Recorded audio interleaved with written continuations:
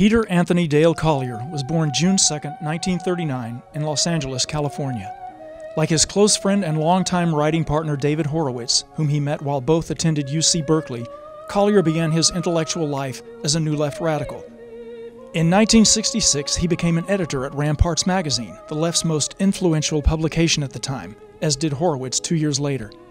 Collier and Horowitz took over the magazine in 1969 and edited it until 1973, when they left to write a best-selling biography of the Rockefeller dynasty. Called by the New York Times Book Review the premier biographers of American dynastic tragedy, Collier and Horowitz collaborated again on a #1 New York Times best-selling biography of the Kennedy clan. This was followed by epic biographies of other iconic American families. On his own, Collier went on to write a biography of Hollywood royalty, the Fondas, as well as a notable portrait of Jeane Kirkpatrick, Ronald Reagan's ambassador to the United Nations. In the mid-70s, Collier and Horowitz both became disillusioned with the left, an intellectually courageous, slow-motion odyssey which the pair recorded in their 1989 bestseller, Destructive Generation, Second Thoughts About the 60s, which made them enemies of their former comrades. While Horowitz became the more public face of their political apostasy, the more private Collier pursued an astonishingly prolific career as an author and editor, publishing works ranging from politics to biographies to novels to profiles honoring American military heroes, even short fiction, screenplays, and a children's book. He contributed articles to many prestigious publications, including the Wall Street Journal, Commentary, the New York Times, the Washington Post, Rolling Stone, Playboy, the New Republic, and the Weekly Standard. In 1992, Collier conceived, named, and edited Heterodoxy magazine, the forerunner of the Freedom Center's front page magazine website, and also gave it its motto, the cultural equivalent of a drive-by shooting. It was a pioneer publication in the fight against political correctness. For the next 8 years, said Collier of the groundbreaking journal, we attacked the world of PC relentlessly, fingering its villains and forcing them to do the perp walk. We named names. We ridiculed the fatuous. We constructed an intellectual CT scan of the malignancy that was spreading throughout high culture. Heterodoxy was funny and brash. It took no prisoners. In 1998, Collier founded Encounter Books in California, which became the premier publisher for powerhouse conservative thinkers including Thomas Sowell, Andrew C. McCarthy, Heather McDonald, Michael Walsh, and many more. As you head for the library where you sit and read these books alone, these great books in Western literature, on their own terms for what they truly are, without the white noise of the PC classroom to distract you. Collier was the editor at Encounter from 1998 to 2005, when he returned to work at the David Horowitz Freedom Center, which he had co-founded with Horowitz in 1988. Under the leadership of Collier and Horowitz, the Freedom Center has become the right's foremost battle tank in the war against the anti-American left. Among other contributions, Collier edited DiscoverTheNetworks.org, the center's unique and invaluable online encyclopedia of leftist figures and ideologies. Peter Collier passed away in Sacramento, California on November 1st, 2019, All Souls Day, at the age of 80, leaving behind a legacy of incalculable importance and influence on American conservative thought. Of his best friend, David Horowitz said, "Peter and I were brothers in arms for over 50 years. We fought, we made up, and in the end each of us filled in the deficiencies of the other. Peter was a generous and self-effacing man who preferred the background to center stage. His passing has created a hole that can never be filled. But he was a connoisseur of life and knew that time for all of us must have its end."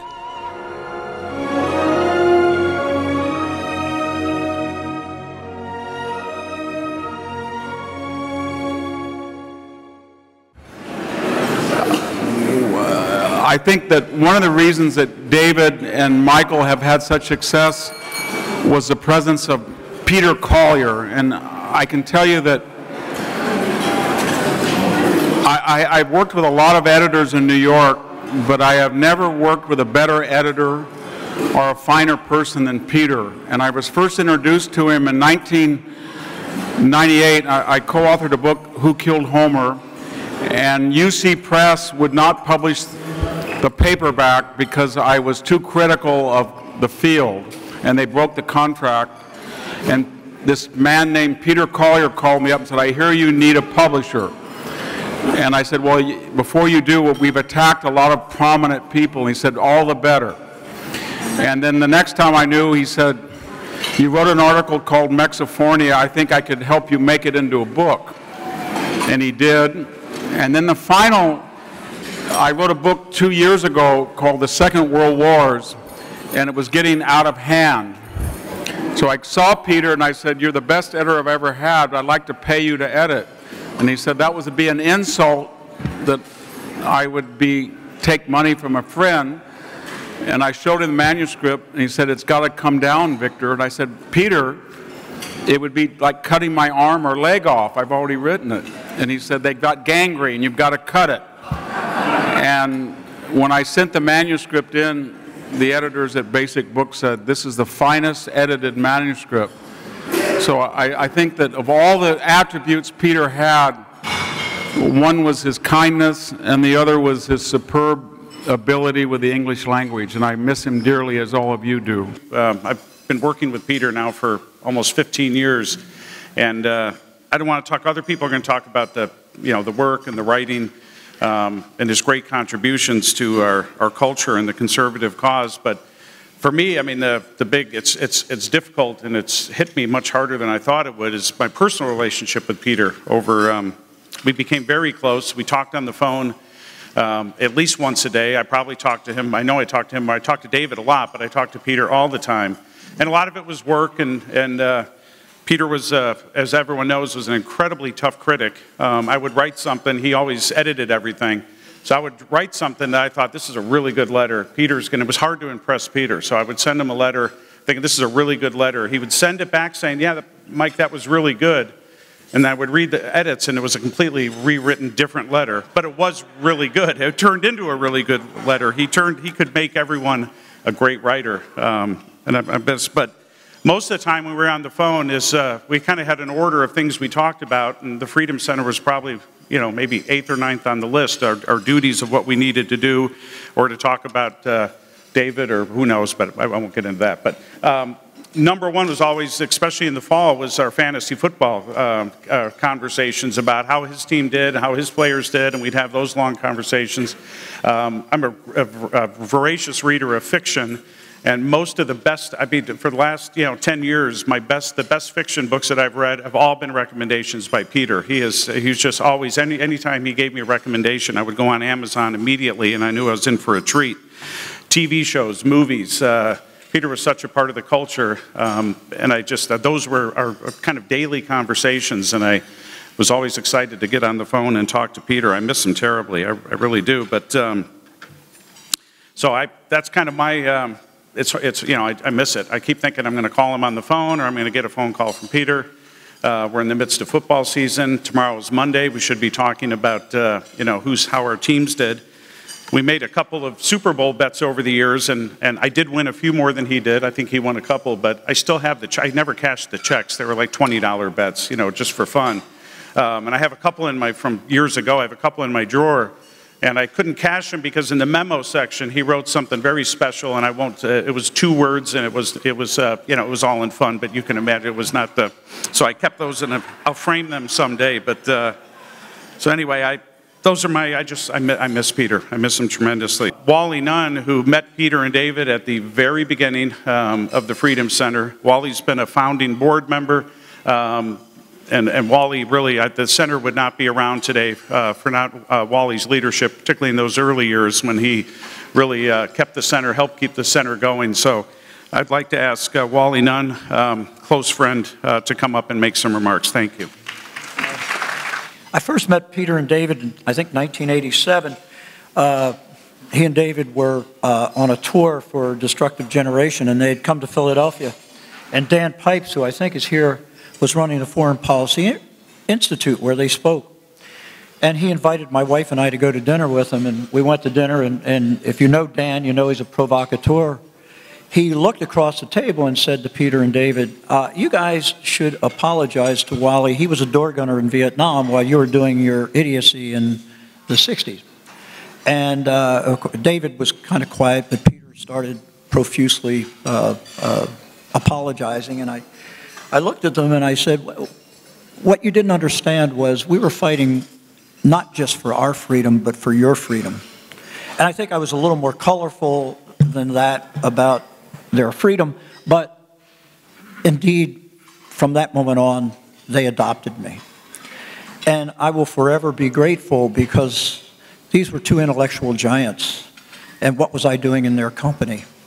And I will forever, ever be grateful for that. Later, after 10 years after knowing, 15 years after knowing them, I was approached by a Medal of Honor recipient, a General James Livingston. I had happened to be in a battle with him in Vietnam, so knew him, who had an idea that he wanted to, that the Medal of Honor recipients wanted to do a book that would tell their stories. They had one problem: they didn't have any money. And they said, "What can you do?" And I said, "Well, I have a friend, let me call him." And I called Peter, and I said, "Peter, do you know a young writer?" Peter was running Encounter Books at the time, so I figured he would know some people. It has to be good, but young, so we can afford them. And Peter asked me, "What's the project?" And I told him the project, and he said, "I'll do it." I said, "Peter, there's no way we can afford to hire you. You saw the New York Times bestsellers that he wrote." He said, "No. I'll do this for nothing." He said, "I owe it to these guys." Peter spent 2 years, interviewed the 130 plus living Medal of Honor recipients at the time, and wrote a short biography of each of them. That book went on to sell over 500,000 copies, which is a lot of copies for a tabletop book. Peter never took a dime. That book continued to spawn other things. It spawned a foundation. That foundation used Peter's stories to reach young people. And the way they reach it is by using the stories of these Medal of Honor recipients to segue into how young people need to understand that courage isn't just on the battlefield. Courage is something that we need in our lives. If we're going to have a civil society, we have to be able to be courageous. Yes. And sure, I was in Vietnam and whatnot, but what Peter and David did was just as courageous. They turned around and looked at their friends and said, "You're wrong and we're going to fight you." And that courage was continued. In any event, an entire curriculum was created around Peter's book. And that curriculum has been taught to thousands of teachers at this point. I see Diane Saylor here. She was helpful in getting us some of the financing needed to do that. And she can tell you about the letters we're getting back from teachers, how this curriculum is helping young people understand that courage in their marriage, courage in their jobs, courage in their careers, courage when bullied, courage when faced with political correctness. This courage is what's going to bring our country and make our country free again and safe again. And we owe it to Peter because he's doing a really big part of this. He also wrote another book, Choosing Courage, which followed up on the Medal of Honor, using examples of courage from ordinary people like ourselves.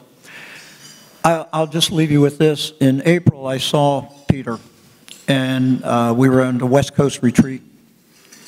Peter and I often would go off and just talk at these events because we had a lot of fun talking, and I could learn so much. And he turned to me on the way back into the building, and he said, "Wally," and this is just last April, "when I'm gone, think of me and think of our times." I always will. Roger Kimball is the editor and publisher of New Criterion. He's the publisher of Encounter Books. He took over Encounter Books after Peter retired from Encounter. He's an author and art critic, and a longtime friend of Peter. So, ladies and gentlemen, please welcome Roger Kimball. Peter and I must have met around then, certainly before 1989, when Peter and David's classic book, Destructive Generation, Second Thoughts About the 60s, was first published. But it was not until after Peter started Encounter Books in 1998 that we really became friends. My relation to Peter and Encounter can be divided into two stages. The first, following his founding of the publishing house and the publication of some of my own books, and the second around his critical role in Encounter's transition to New York in 2005, when Peter retired and I took the reins. I well remember the frisson of anticipation that coruscated across the conservative firmament when Encounter Books was announced. Although Encounter was at first based in San Francisco, the main launch party, I think, as I recall, was in Washington, D.C. Tout le monde was there. All of the conservatives were there, and along with a cadre of skeptical press. Serious books for serious readers was one early motto, and the aptness of that tag may be inferred from the sampling of titles from those early years. And you'll find a display table outside with some of the books that Peter brought into the world. Leaving aside my own book on the 60s, The Long March, which Peter always referred to as the second best book about the 60s, which Encounter published in 2000. Peter published such classics as Mexifornia by Victor Davis Hanson, On Two Wings by Michael Novak, The Prince of the City, a biography of Rudy Giuliani by Fred Siegel, Against All Hope, a memoir of life in Castro's Gulag by Armando Valladares, Diversity, the invention of a concept by Peter Wood, Heaven and Earth, a brilliant anatomy of socialism by Josh Moravchik, who I think may be here, and Black Rednecks and White Liberals by the great Thomas Sowell. I suppose that Aristotle might have called Peter the efficient cause of Encounter Books. The material and formal causes came from the Lyndon Harry Bradley Foundation via the late Mike Joyce, the foundation's director at that time, and his far-seeing colleague Diane Saylor, who's here today. Diane and Peter worked out the business plan for Encounter, and really made it happen in the world. The final cause, as Aristotle would say, was of course to illuminate the most exigent political and moral questions of the day, and by so doing, to help change the world for the better. The history of Peter's association with Encounter, and of my intersection therewith, demonstrates the sly operation of what some might call coincidence and others might call providence. Encounter Books was named after the English monthly Encounter, one of a suite of intellectual magazines started after the Second World War with the help of an organization called the Congress for Cultural Freedom. Encounter, whose founding editors were Stephen Spender and Irving Kristol, was always the flagship of this suite of magazines. All of these periodicals shared in broad outline an ideological perspective. They were ostentatiously liberal, but at the same time staunchly anti-Stalinist and anti-communist. Encounter's contributors were a who's who of contemporary writers and academics, from W.H. Auden and James Agee and Kingsley Amos, to Daniel Bell, Cyril Conley, Arthur Kessler, Philip Larkin, Mary McCarthy, Nancy Mitford, Susan Sontag, C.P. Snow, Evelyn Waugh, and on and on. I don't know if anyone had a last name beginning with Z. Some of you may find it of interest to know a little bit more about this history. In 1990, after my book, Tenured Radicals, was published, I was asked if I would like to edit Encounter. And I said, yes, I would. The longtime editor, Melvin Lasky, was nearing retirement, and it was thought that a younger man with my general outlook on things would be the ticket.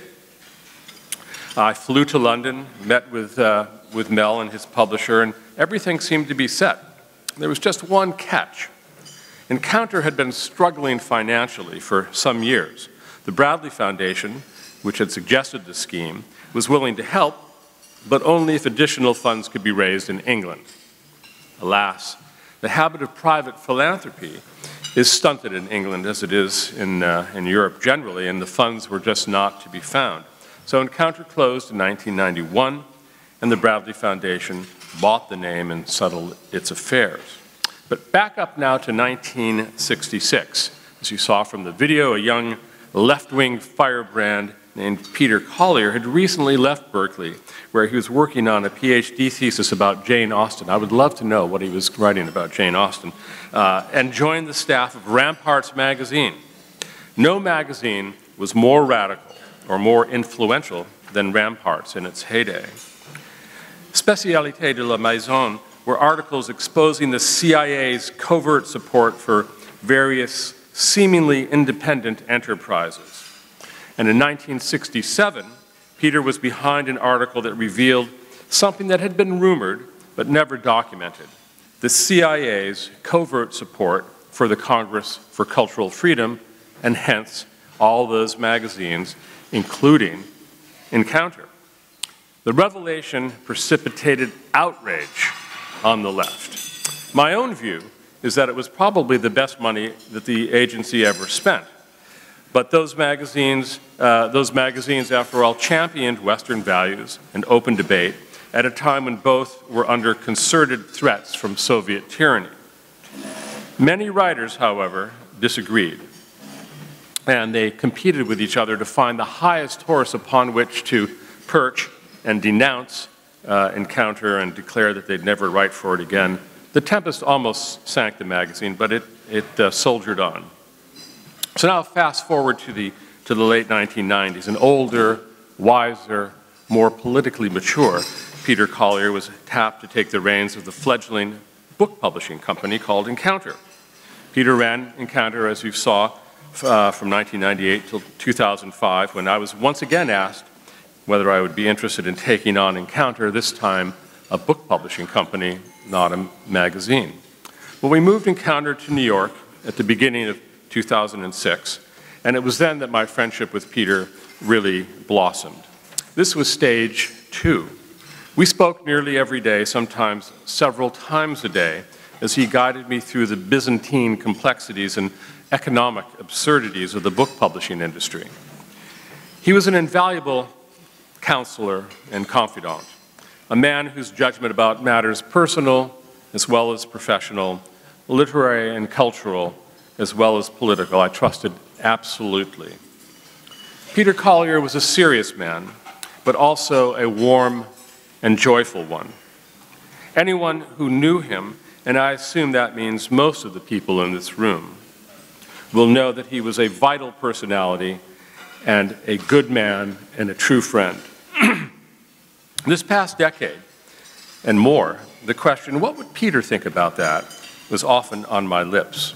And it is a great sadness to reflect that as November 1st, 2019, answers to that question have been suspended. Requiescat in pace, my friend. I will miss you. I always thought it would be Peter who would live to give the eulogy for me. Actually, I always wished that, selfishly. Peter was the eloquent half of our duo, and the one who had the greater empathy and appreciation for what another human being was like, where they were coming from, what obstacles they faced, how they had struggled to overcome them to get where they were. He was the one who knew what to do in situations like this, and that is only one of the many counsels from him I will miss now that he is gone. We were opposites in many ways, a yin and yang couple who butted heads at the outset, and then grew closer and closer over the 50-odd years that we were together as brothers in arms. Peter used to say that like Donald Duck's nephews, Huey, Dewey, and Louie, we completed each other's sentences. And also that we filled each other's deficiencies, so that together we made up one whole person. Our first encounter took place 57 years ago, when I was a teaching assistant in the undergraduate Shakespeare course at UC Berkeley, and Peter was a student. I had assigned the class a paper to compare Shakespeare's play, Richard III, with the film Richard III starring Laurence Olivier. As I was handing out the graded papers, I noticed a student, slightly larger than I was, coming at me with a body language that indicated he wanted to hit me. It was Peter. I had given him a C+ on the paper. He was beginning to give me a piece of his mind when I took the pages from him and gave it a second look. I immediately saw that it had a literary quality that were never found in C or B papers. I told him to take his paper to the other teaching assistant, and I would accept whatever grade he gave him. The other TA gave Peter an A, or maybe even an A+. Peter paid me back in the following way. That spring, I was asked by the professor of the Shakespeare class to give the lecture on what is perhaps Shakespeare's greatest play, King Lear. There were 200 students in the class, and I gave a lecture that was in its own way a performance. I thought it was the high point of my young career. The emotional climax of the lecture came when I quoted the tormented Lear's searing cry to the daughter he had wronged, delivering it like an actor. "Thou art a soul in bliss, but I am bound upon a wheel of fire that mine own tears do scald like molten lead." After that term, I left Berkeley for England. 5 years later, I returned to the States to take a position with Ramparts magazine, where Peter was already an editor. And week after week, he would come around the corner of one of the cubicles in the office to mock me in a squeaky voice. "Oh, I am bound upon a wheel of fire."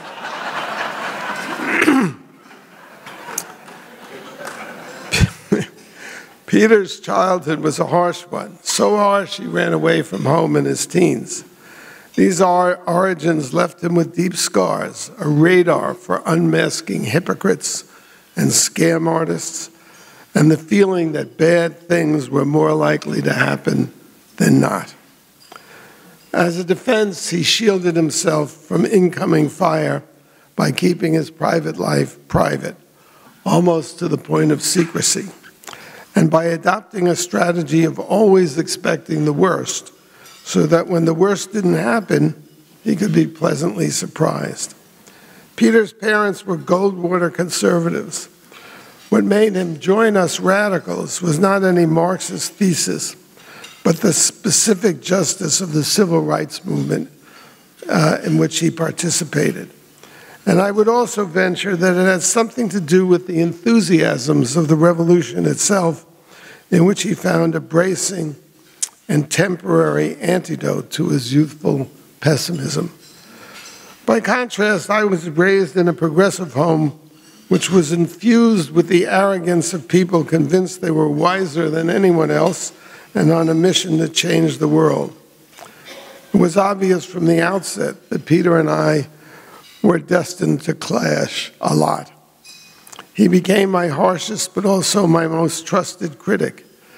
Peter would frequently knock me off my white horse to give me some life lessons, lessons in humility that gave me a larger sense of humanity.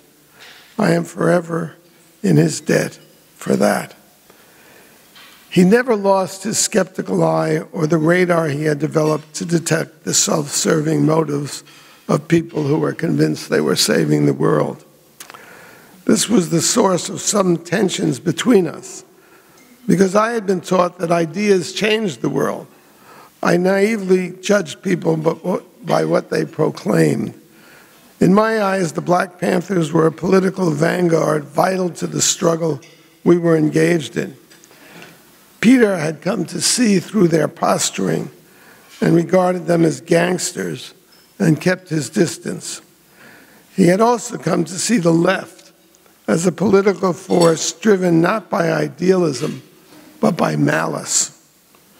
These views horrified me, but we remained close during our disagreements because of the bond of affection we had for each other. In the end, Peter was right on both counts, which I learned to my cost when the Panthers murdered our friend Betty Van Patter and got away with it, and when the left forced America's withdrawal from Vietnam and then pretended not to notice when the communists whose cause we had championed proceeded to murder 2.5 million Indo-Chinese peasants. By the time I shed my radical blinders, Peter was already there.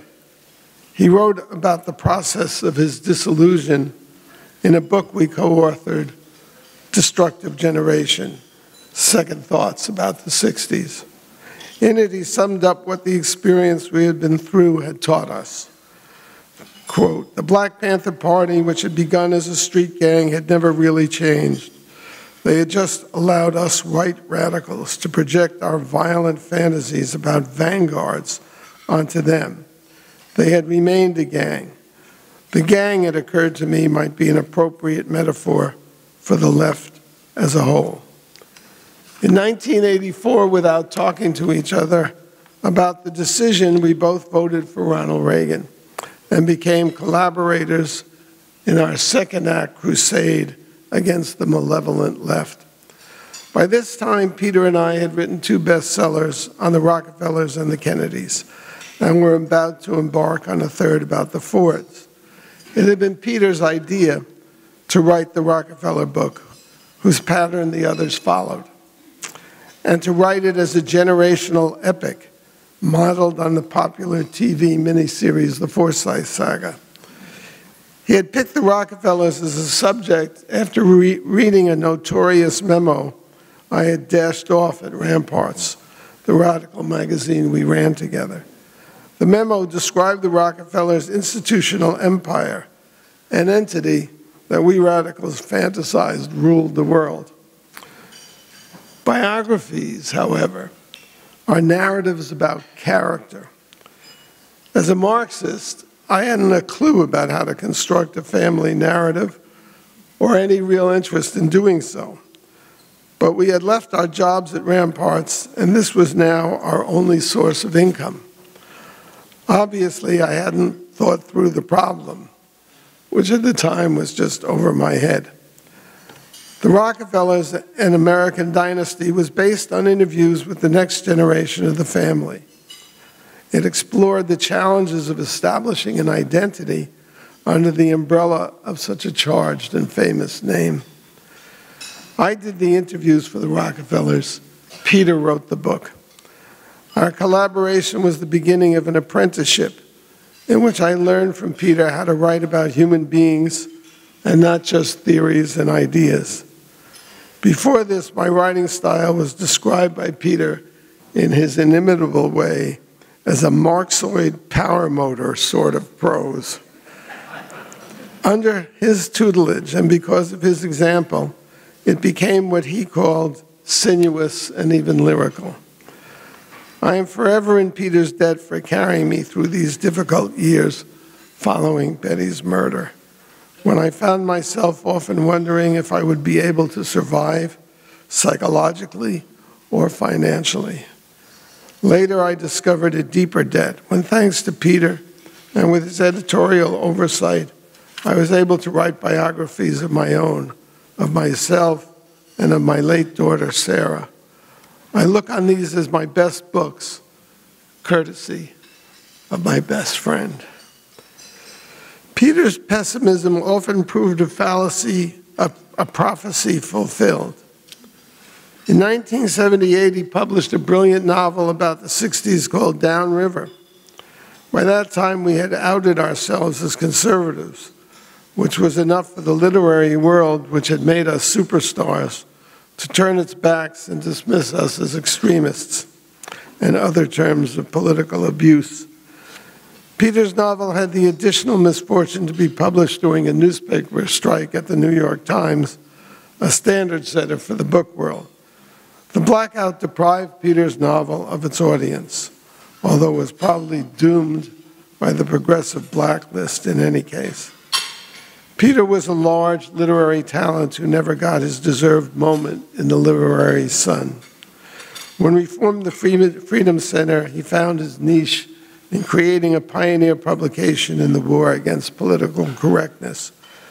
With signature articles like PC Riot and the 10 Wackiest Feminists, Heterodoxy set an intellectual standard for the conservative counterattack on the radical culture that was being crammed down students' throats in our schools and universities. The masthead of Heterodoxy had both our names as editors. We had become a brand by then. But except for occasional articles and suggestions of mine, it was Peter's brainchild. The concept, the name Heterodoxy, and 10 years of monthly issues were his, as was the masthead motto describing the magazine as the cultural equivalent of a drive-by shooting. Although he continued to edit Heterodoxy for a 7-year period, Peter departed the center to create Encounter Books, a premier addition to the conservative publishing universe, which at the time was minuscule thanks to the cultural takeover of the industry by the intolerant left. When he had built Encounter into a cultural force, Peter returned to the center to be part of its brains trust and to edit discoverthenetworks.org, our indispensable encyclopedia of the left. At this point, Peter received a call from Wally Nunn, who spoke earlier, a Vietnam veteran who had become our close friend and who we had made the first president of our board. Wally was heading up the Medal of Honor Foundation and had a project for which he was seeking Peter's advice. The project was a book on all the living winners of the Congressional Medal of Honor for their heroism on the field of battle, defending our freedoms. Wally needed a writer to interview all the recipients and tell their stories. He explained to Peter that the foundation did not have the money to hire an accomplished author and wondered if he knew some young writers who would be up to the task. Peter immediately said he would be happy to do it himself. Wally demurred. "We can't afford you," he explained, to which Peter replied, "I'll do it for nothing." It was a project made for Peter to celebrate the heroes of our generation that our generation had attacked, even as we took full advantage of the freedoms these warriors defended. Peter's own father was an exceptionally hardworking American patriot whom leftists like us had betrayed. The Medal of Honor project was so Peter. It spoke to his moral sense, which made him feel guiltier than the rest of us for what we had done. His focus on the reality of individual lives risked and sacrificed for others. His determination to pay off the debt we had incurred by our thoughtless rebellions. Peter interviewed all of the recipients, wrote their stories, and completed the book, which bore the title Medal of Honor, Portraits of Valor Beyond the Call of Duty. It was a runaway bestseller. It sold 500,000 copies despite the cover price of $50 required by such a handsome coffee table volume. In accord with the arrangement he had made, Peter never saw a cent of the royalties. But as his brother-in-arms, and though he hardly mentioned it, I can assure you this was one of the most satisfying achievements of his life. A little over 3 months ago, Peter was diagnosed with a life-terminating leukemia. His doctors prescribed a course of chemotherapy to kill the cancer, which it did, but it also killed Peter, poisoning his vital organs and even affecting his brain so that he could hardly speak. Through his ordeal to come back to us, I talked to him almost daily, although our talks were mostly one-sided due to the medical blows he had suffered. He could get out the words, "Hi, Dave," but little more than that. Nonetheless, mortally wounded as he was, I could recognize my friend behind the grunts and painful efforts to communicate. Right to the end, I harbored the hope that he would be able to fight through it and survive. Throughout his ordeal, his incredibly brave wife, Mary, was with him, negotiating with the doctors for his survival. Mary has been his partner for the 50-plus years I have known Peter, a wonderful woman for such a wonderful man. She was supported at his bedside by their 3 accomplished children, Andrew, Caitlin, and Nick. This was Peter's hardest battle, and we lost him. My feelings, and I dare say those of all who loved and cherished him, were beautifully expressed by Peter himself in a eulogy he wrote for his father, which is part of our book on the 60s. Quote, "As I sat beside my father in the hospital a few months later, watching as the last breaths were snatched out of his body, I had a feeling that part of my life was ending too. It was like those artists' conceptions of stages of rockets separating. I could see my past decoupling from my future and falling away into deep space. So it is now with us. I take some solace in a Jewish perspective passed on to me by my daughter Sarah, who died from a birth condition she knew would end her life before its time. When she lost a beloved aunt, her rabbi told her that some things are gone forever.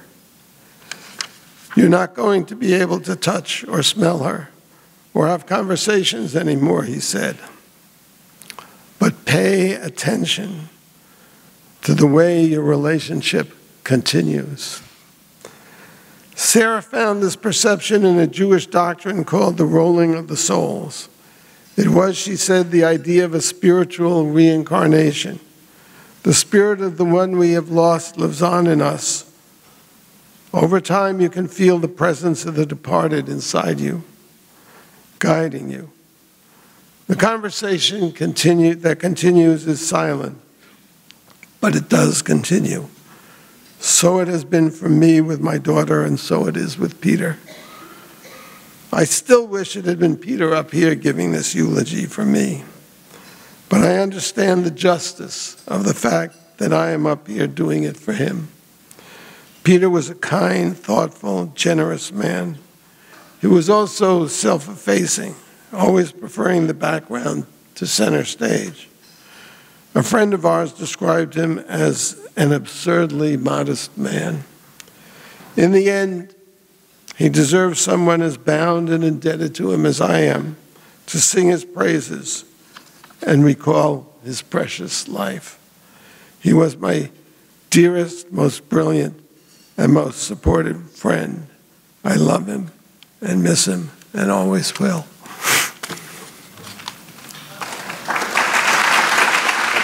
Before the Freedom Center was doing events at the Breakers, all those years ago, everything was run out of David's garage in a house in Studio City with no budget, without any staff. When they started Heterodoxy, Peter recommended what he always felt was one of the greatest writers. You saw his byline up on one of those graphics. Billy Cerveny was brought on board. And for Peter to say someone is a great writer is an incredible compliment because it didn't often happen. But Billy Cerveny was there at the beginning of the years. He now is a pastor, and he's going to make some final remarks. It is an honor to be here. As he just said, my name is Billy Cerveny, and I am a Presbyterian minister. I live in Nashville, Tennessee. And Peter Collier, my relationship with him as a very young man changed my life. I was 22 years old. It was 1992. I was an insecure kid that came out of college, but a couple years earlier, had just read this book called Destructive Generation.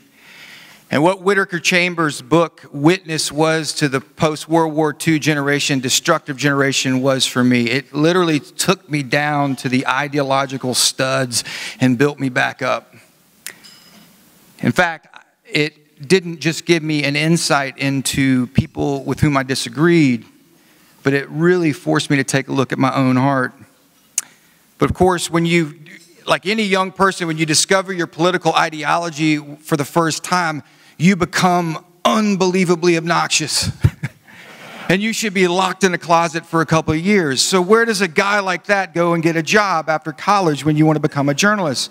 There's only one place where you can be loudly obnoxious, and that was at Heterodoxy magazine with David and Peter. And besides, they were the ones that started it. It was their fault that I was that way, so I figured they'd have to deal with it. So I sent a letter to David, and he hired me without ever meeting me.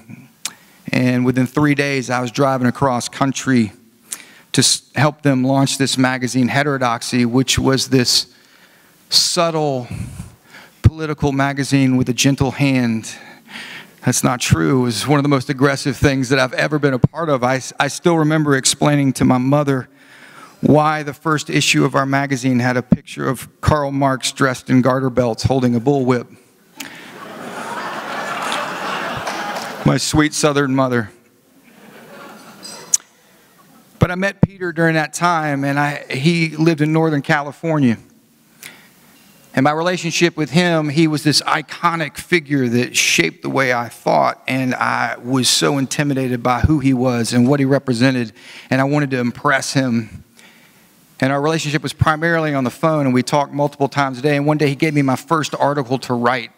It was my chance to prove myself. I spent hours upon hours crafting every word so I could be impressive. I remember using a thesaurus to shoehorn as many $25 words in there that I could find. So I submitted the article. He emailed it back a couple days later after not saying a word, and now I feel very less alone in this. Not one original word I had written remained.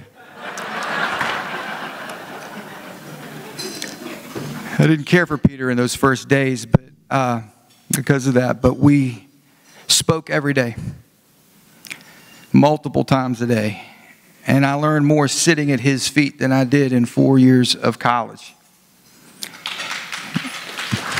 It's true. And over time, our conversations became more personal, and I will never forget the day I called Peter. And I called him a few times, and he didn't call me back, and generally that meant he was either playing squash or just didn't care. And he finally called me back, and I could tell something was going on with him. And he proceeded to tell me that one of his children had come down, been diagnosed with a serious illness. And he was devastated.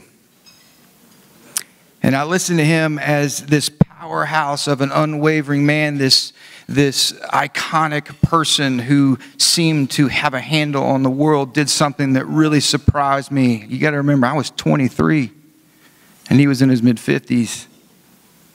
He opened up to me, and he began to share his heart with me.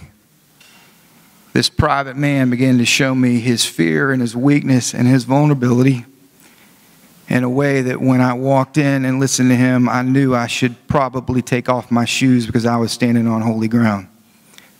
And we became friends, and it was during that season that Peter had rediscovered his faith. He began to walk in his Christian faith, and we had long conversations about God and who Jesus was, and hope and grace. And during those conversations, in the middle of one of the darkest times, certainly where I knew him,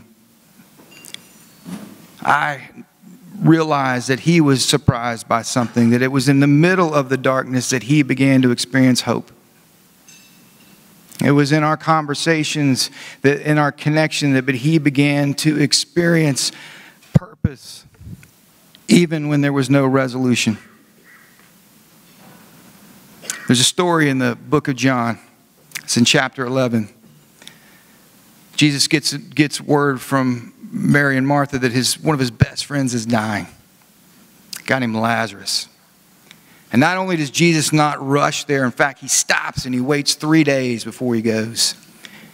And during that time, Lazarus dies. Now, we all know the story, or most of us do. He ends up raising Lazarus from the dead. But Jesus goes, and before he does that, he walks and he stands into this middle of this crowd of wailing people, of people that are just devastated by the tragedy of this world. And in the shortest verse in the entirety of the New Testament, it says, Jesus wept. Why did Jesus weep? You see, because if I was Jesus, I knew what I was about to do, right? I'd be giggling to myself thinking, I'm about to blow the collective minds of everyone within 1 mile radius of here when that dude walks out of the tomb. This is awesome. That's not what he did. He wept. See, the reason he wept is that in order for a God's divinity and power to have any relevance or toehold in anyone's life, that God couldn't just be entombed in stained glass. It couldn't be a God that just sits and flexes his muscles while he floats on a cloud listening to harp music.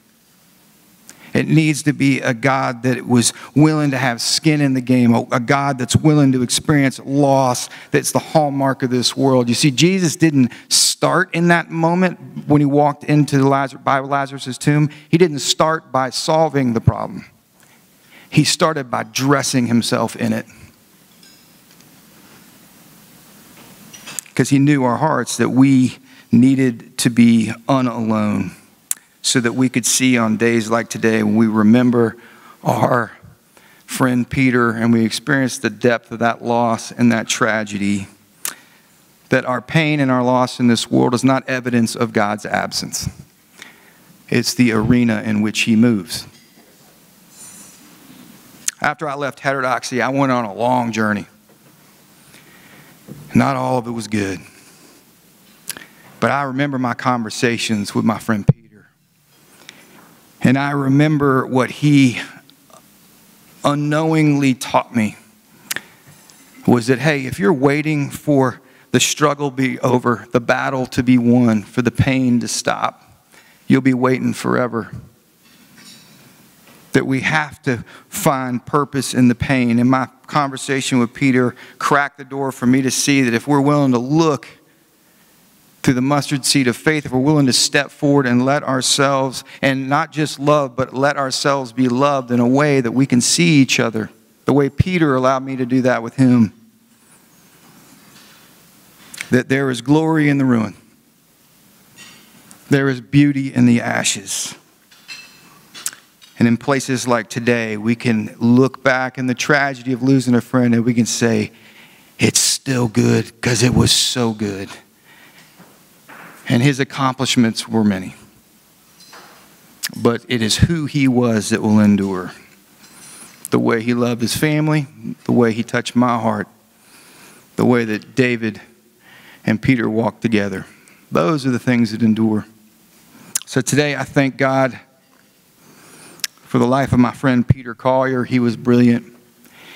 He was courageous, but he was humble enough to be willing to let people in. And Peter, well done, good and faithful servant. I pray you are having a much-deserved rest from the battle as you fall into the arms of the one who has won the battle. I love you, my brother. Rest in peace. Amen.